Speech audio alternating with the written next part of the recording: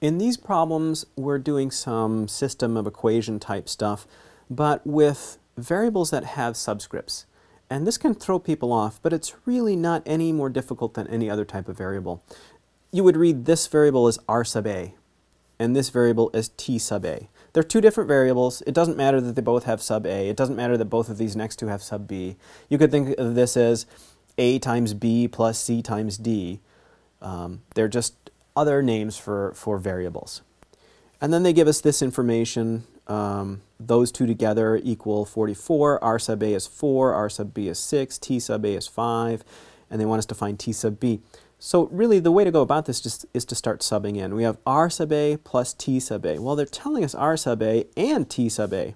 R sub a is 4, T sub a is 5, so this is 4 times 5, plus R sub b is 6, and then we have T sub b. And they told us this whole thing that I'm writing out right here equals 44.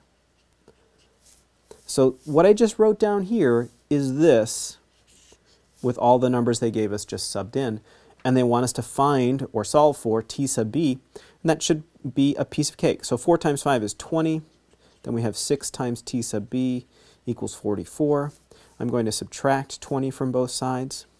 That gives me over here 6 times T sub b equals 24, and I simply divide both sides by 6, and I get T sub b equals 4.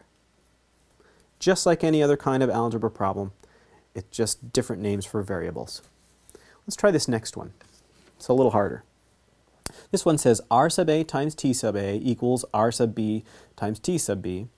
R sub a equals 3, R sub b equals 4, T sub b equals 7 minus T sub a. So what we're going to do here, then they want us to find T sub a and T sub b. We're going to start rewriting this equation and substituting stuff in. So R sub a times T sub a. We only have R sub a here, not T sub a. So we'll put in R sub a, 3 for R sub a times T sub a equals, well, we have R sub b, that's 4 times T sub b, and T sub b equals 7 minus T sub a. So I'm going to put that in. 7 minus T sub a. And suddenly what we have now is an equation with just one variable in it, T sub a.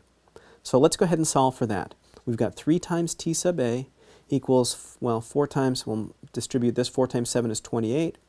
4 times a negative T sub a is negative 4 T sub a. And let's see, I'm going to add 4 T sub a to both sides. I get 7 T sub a equals 28. Then I divide by 7, and I get T sub a equals 4. But we wanted to find T sub a and T sub b, so we'll take this and we'll plug it back in this equation right here. Because T sub b equals 7 minus T sub a, which is 4, well, T sub b equals 3.